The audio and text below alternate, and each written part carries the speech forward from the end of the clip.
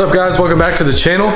This is Micro Camper Build Series Part 2. In Part 1, I basically built the frame, showed you how all that was done. There's lots of good information in there. So if you've never built a trailer frame before, highly recommend you go watch that video first. In this one, we're gonna be primering the frame, coating it with a bed liner, as well as installing the Timbren axle-less suspension system, showing you how to set the toe, how to adjust the camber. Also, we're gonna be wiring up the trailer for the lights. In preparation for priming the frame, went ahead and sanded everything down with 120 grit and then wiped it clean with some acetone on a shop towel. Get all the debris and grease and everything off anything that would make the paint not stick very well. The primer we're using is Raptor Liner Acid Etch number 9. It took me about 2 cans of that to cover this frame completely. Obviously, once you do one side, you got to flip it over and prime the other. I let it dry typically about a day before I end up handling it, just to kind of make sure it hardens up some and I don't end up scratching off the surface of the frame. Here we've moved on to applying our Raptor truck bed coating. I'm applying it with compressed air. There's actually a kit you can buy with a little gun. It comes in 1 liter bottles. You mix the hardener, screw it onto the gun, shake it up for 2 minutes, and then you can go around and spray it all over your project. And the stuff lays on pretty good. I'd recommend taking your time here and making sure you're not missing any spots. The gray primer does help quite a bit with that. It lets you be able to see what is not black and what is still left gray. But I mean, I went around for quite a while and was finding new spots here and there. So I really took my time and made sure that I got full coverage on the frame. And before flipping this over and doing the other side, I did wait about 24 to 48 hours to let it cure and harden up quite a bit. You may notice we got some masking tape on the top side of the trailer, and that is because we are masked off where our steelet is. I let the frame sit for about 24 hours before peeling the masking tape off. As you can see, it normally protects it, makes a nice clean line, and keeps our surface exposed like we were planning for it to be. All right, with the Raptor Liner all dry, you saw I was peeling all that tape off to leave our steelet surface exposed. So this whole top layer right here is just steelet, not Raptor Liner. And you can weld through that stuff. So that's how we're still going to be able to weld the camper to the frame of the trailer without having any unpainted surfaces left over. Next up, we're getting our Timbren axle-less suspension installed, and we're going to go ahead and torque all these bolts down to 95 foot-pounds. They are a grade 8 half-inch bolt. I find it best to install one side. Just go ahead and slide your cross member tube in and push it back through, so that way you have space to install your other one. And then once the other one's installed, you can slide your cross member tube into your other side and then bolt it all together. All right guys, with our Timbren axle-less suspension all installed, we're going to work on setting the camber. So as you can see, the frame is at 0 degrees, which should say it's sitting on a level plane. How we're going to measure the camber on the suspension, just go ahead and put that on there. So it looks like it's at positive 1.5 degrees. So Timbren includes these shims right here. And the whole point of these shims is you can add them in between where the spindle sandwiches to the suspension itself, and that will actually adjust the camber. So we got a couple shims we're gonna go ahead and add. I'm gonna go ahead and do 2 and 2 on this outside one on both sides, and we'll see where we're at. If you're looking for a video on how I assembled the hubs on the suspension, I do have a full video on that as well that I will link in the description. Guys, as you see, adding those 2 shims got us to about 0.4, so a whole 1.1 degrees about. You could even add more shims if you want it closer to 0, but I actually think I'm going to leave it at 0.4, because just like car suspension, when it's up in the air, you're going to have some positive camber. Once this is loaded down, this is going to end up coming in and twisting in just a little bit more, I think. It'll be about perfect. So I'm gonna go ahead and leave it at 0.4. We'll go get the other side set, and then we'll get to worry about setting the alignment on the trailer and adjusting the toe. Moving on to setting the toe adjustment. Toe adjustment is basically the wheel's position according to the trailer, whether it's towed out or towed in. We're gonna go ahead, we want it to be 16th towed in. So what we've done here, probably a little bit of a better way to do this, but all I've done is taken a level, clamped it to the face of our hub, and that gives us 2 points to measure from on each side. And then on this side, I just took some 1x1 and clamped it to our hub as well. So from there, we can pull tape from that edge to this edge. All right, it looks like we're landing at about 75 and 7/16. So now we'll go ahead and measure the front. Measuring this front side, it looks like we're about 75 and 7/16 as well, so it's about dead even.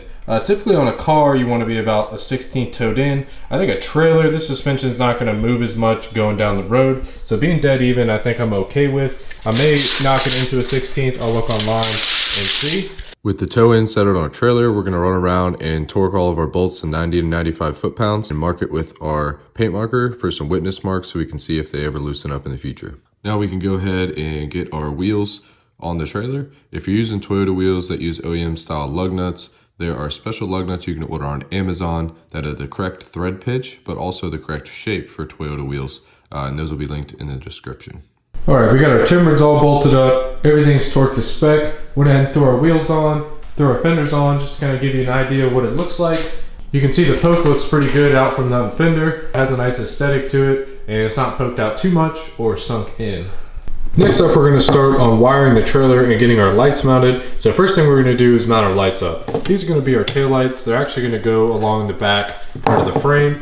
I'll show you me mounting those up. And then these are going to be our amber corners, which are going to go up on the front of the trailer, and one on each side. They're nice and bright, sit flush, they're not hanging out too much, and easy to break or get hung up on the trail. For these front marker lights, I like to place them on the front corners of the trailer. You're going to have to drill out a hole that is at least 3/4 inches big for these ones in particular. And then after our outside hole is drilled, I go to the inside of the frame here and drill a little bit smaller of a hole. That way our wires can actually pass through there, and that'll give us access to wire them up with the trailer harness. Then as we move to the driver's side of the trailer, it's a rinse and repeat. And then I'm also taking a little bit of paint on a Q-tip, and there's going to be some bare exposed metal after you drill your hole. So just go ahead and paint that on there. That's some primer. And then when that dries, I'll go ahead and paint some Steelite on there as well.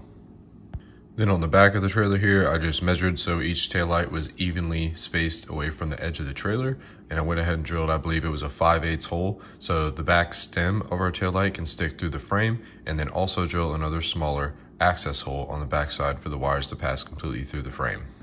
And then on the main tongue beam, just behind the very front wall of the trailer, go ahead and drill you a hole on each side. And this is where the wires will come out to run to our marker lights.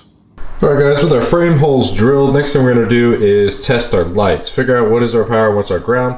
Normally in automotive cases, ground is black. In this case, for some reason, it is positive. So it's always good to test it before you install it and wire it up incorrectly and wonder why it doesn't work. LEDs, you cannot reverse polarity. Has to be the way it goes. As far as our tail light goes, white is ground. You can see the black will be our running light. And then the red, which is much brighter, will be our brake and turn. So for the installation of the rear taillights, I'm putting them in the place where they're going to be, and then I'm going to go ahead and make some marks, and I'll use some self-tapping screws to hold them in place. Once I get my holes drilled, I go ahead and pull it back off, and then I'm going to run a bead of silicone around that stem, and then also around where the screws are going to be seating, and go ahead and screw that on. And then after that, I'll even run a bead of silicone around the whole edge of the taillight just to further solidify that we're not going to get any water intrusion. The front is going to be the same deal. Going to add some silicone to our gasket that comes with the light. Going to put that in there, and then also going to silicone around our light. Go ahead and slip it into place, and then wipe up our excess so we don't have any sloppy extras. All right guys, we got all of our lights all in there. You saw they're all silicone and nice and watertight. Before we can run the rest of these wires, I have one more hole to drill in the frame, and I think it's going to end up being about right here. So this front side of our harness is going to be the RV style 7-pin connector, which looks like this. This allows you to add trailer brakes, run some power to like an auxiliary battery or stuff like that. I'm only going to be utilizing the regular lighting circuit at the moment, but I want the ability to add stuff like trailer brakes or anything like that later on down the road. So basically this main harness runs to a box just like this, and then from our box we just run just like our regular trailer wiring like any other trailer would be.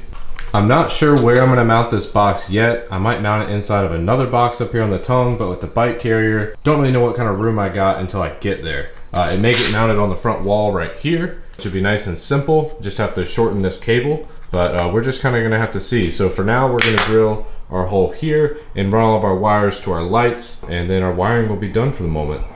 With our hole drilled, what I've taken, I think they call it like a fish tape. It's basically like a kind of a hard plastic line. I fed it in my hole down there and ran it all the way up to here.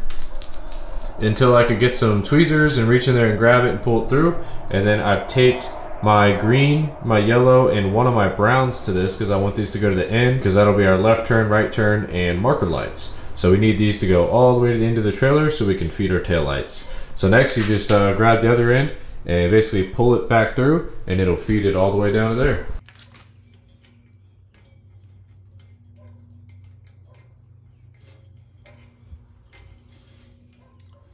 All right, with our wires to the back here, yellow is left turn, green is right turn, and then our brown is our marker lights. And all I've done for the marker lights, I know there's only one wire that went back here, so what I did is I pulled some extra through, I snipped it, used a weather pack connector, connected it there, and then used the extra length that was left over and 2 leads into the connector here, and then run them out to both sides so you can feed our tail lights their power they need. For our front marker lights, we did the same thing we did to the rear. Took our other brown wire, because it comes with 2 on that harness, and ran it out this one side, doubled up our connections here, and then I'm going to pull this back into the frame and run 1 wire this way and 1 wire this way. Before we make any connections here, I'm going to be sheathing the wire in this kind of like this plastic sleeve. I will have this linked in the description as well, just kind of as an extra protective coating, and also it looks nice. And then also I got some assorted heat shrink from Harbor Freight, and then some clips that I'm going to use some self-tapping screws to secure the harness to the frame itself.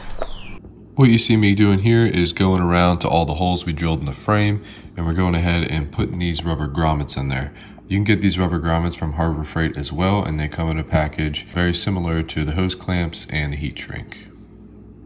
Next up, we're making our final connections up here for the front marker lights. We're sliding some of that braided plastic sheathing I showed you on there first, and then we're going to go ahead and make a connection with the weather pack connector. We're going to ground our white wire from our LED light right where our clamp's going to be, make that connection to our black wire, which is our positive, and then we are good to go up there. Moving on to the rear taillight assembly, our yellow is going to be connected to our red for our brake on the driver's side, and then our green is going to be connected to our red for brake on the passenger side. And this will act as our brake and our turn signal all in one, and then our brown is our marker light, so that'll just be connected to our tail circuit, which is black. All right, now we're just going to do a little light test now that we're all wired up. These are our running lights. And then here are our brake lights. You can see they're quite a bit brighter. And then also we know that our brake lights are functioning. That means our left and right turn signal will function as well. And of course our marker lights up front are functioning. For the size, they're actually very bright, which is cool. A nice and compact package. Plenty of visibility added to your trailer. And all I'm doing to test this, I have a little battery in the garage. It goes to a four-wheeler. They said just took a wire from the ground post up to the trailer and grounded it to that. And then these are all of my power wires going to the positive post on the battery, and you can add and subtract them as you wish to verify which ones are working. That about wraps it up for the trailer wiring. You see in the back here I did pretty much the same thing I did up front.